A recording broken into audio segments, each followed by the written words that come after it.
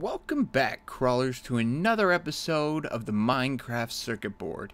And today, we are going to be talking about the SAO circuit.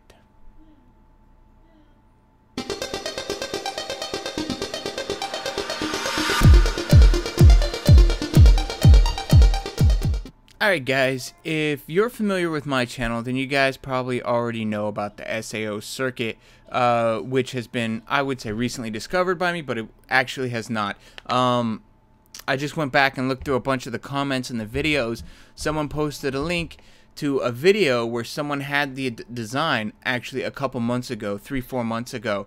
So all credit has to go to that guy. He was the first person to discover it, and that was Diverwee, and I'll have a link down in the description so you guys can check that out. Now, I know you guys have probably already seen how all this works, but I'm going to go ahead and go over with it in this series just so that it's you know, ran through in this in the playlist for the circuit board series. Alright guys, so here it is, the SA equals O circuit. Speaking of which, even though he had a video up on the circuit, it was never given a name or anything. So we'll just keep the name SA equals O. Side activated equals output, that's the name. And basically guys, how it works is the side that you click, or the activate, the button that you press, is what's going to activate the proper pistons to activate the redstone lamp. You can see if I use this one, and I could be standing over here still and press another one on that side and it'll still work on that side, so it doesn't matter where you're standing. Alright guys, now we're going to quickly talk about how this works. It is quite simple and familiar. It works similar to how a bud works.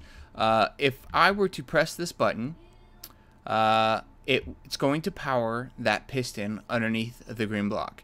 Now normally, that's all it would do. I press this button, that piston shoots down. Now because this button is actually powering the block that in which it resides, it is subsequently powering this piston down here. Without that piston pushing down, this piston will not get an update, because it is 2 blocks away. Normally, nothing would happen. See, if I take that out, I press that, we're getting nothing here. But because we have a piston, which does not need to be sticky, pushing down, it is causing an update to this piston, and that will make it move, because we have power 2 blocks away being powered. So it's fairly simple how it works, and that's pretty much it, guys. That's the simple basic mechanic of the SAO circuit, and it just depends on what side you're pressing. It's a really ingenious circuit. Now, so that is the standard one, SAO. This is the SA. I just noticed there's a dash and not an equal sign. I'll have to fix that. SAO flop. It's a toggled output, which means that instead of it pulsing, same length as the piston or the button pulse, it will toggle. So if I flip this, it'll turn on indefinitely until I press it again, and there you go. This works by running some wire. When this pushes down, it will have this power traveling through to activate this T flip-flop. This T flip-flop is a 1, 2, 3, 4, 5, 6 block T flip-flop, not counting the block when it gets set right there. So if I click that, it'll turn it on. Click that, it'll turn it off. Now, the way to get the power running to this block is this little piece of redstone right here.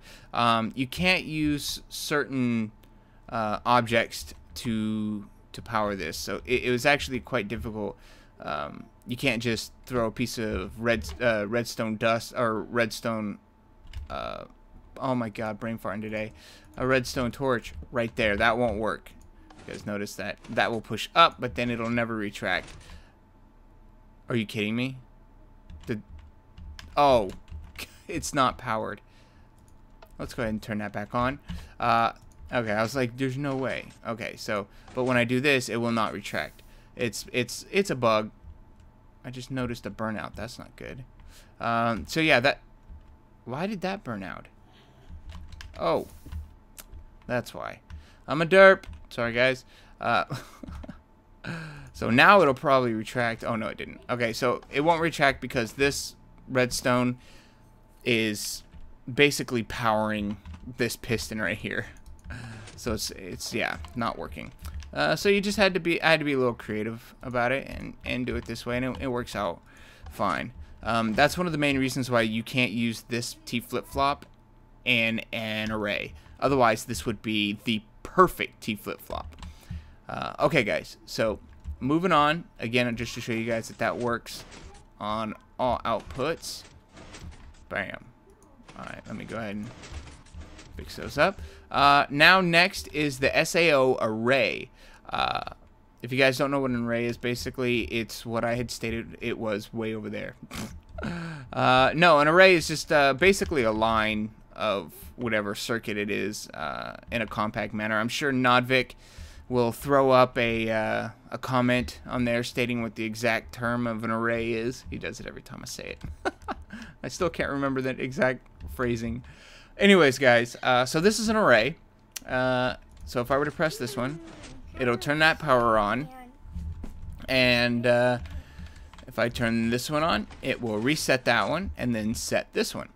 So it does have a reset for each one, and I can come over here, press one on that side, and there you have it. It doesn't matter which one I press, they will all reset. And they will all go to the proper ones. My birds are going off. Sorry about that. And we have a reset on the end here. So we press that one, and that resets it. Awesome sauceum, guys. Okay, so normally I don't go over all the mechanics of all the circuits, but these ones are really intriguing. So I'm just going to show you guys really quick how this works. Okay, so when you press one of these, it works similar as pretty much all of these. It's just what it does after you've powered that particular area. So you press this one down, it pushes this down. I got a torch here, so when this presses down, two things happen. One, this line of redstone gets powered, and two, whichever one you press, the corresponding redstone repeater will get powered. When the repeater gets powered, it pushes up one of these pistons with a sticky piston with a block on it. When that gets pushed up and these are powered, when they touch the block, these sticky pistons will stay up, and they stick. They just stay up. So let's go ahead and show you guys that. So you can see that when this turns this on, this is not retracting. This piston is not retracting. It's been known for a while that pistons do this, and a lot of people use this in circuits because it's, you know, quite convenient. Alright, so, now, it gets reset by pressing any other button. If you were to press the same one, it will turn off and then turn right back on. Because we need it to reset first. Notice that this piston doesn't drop, but this power turns off. This power turns off so that it resets any other ones that have not been selected, or that have been selected. And that's pretty much it. And then we can hit the reset over here. This reset line, there it goes into here, and it'll turn it off and it'll reset all of them. Once the power gets turned off on that block, it'll turn the power off on the piston. See? And it's down. Alright, guys, that is it. Please, guys, leave a like for these videos. And, you know, naturally, I'll keep continuing this series. I get a good amount of people viewing these, and I like doing them, so would really appreciate the like and the favorites and the comments and all that. Please leave comments. I try to get back to everybody. And that's it. Alright, guys, thanks a lot for watching. Really appreciate it. As always, keep crawling, and peace out. The wiki classifies a pulse generator as a circuit that produces a pulse of a specific duration. Now, if you guys remember the last video,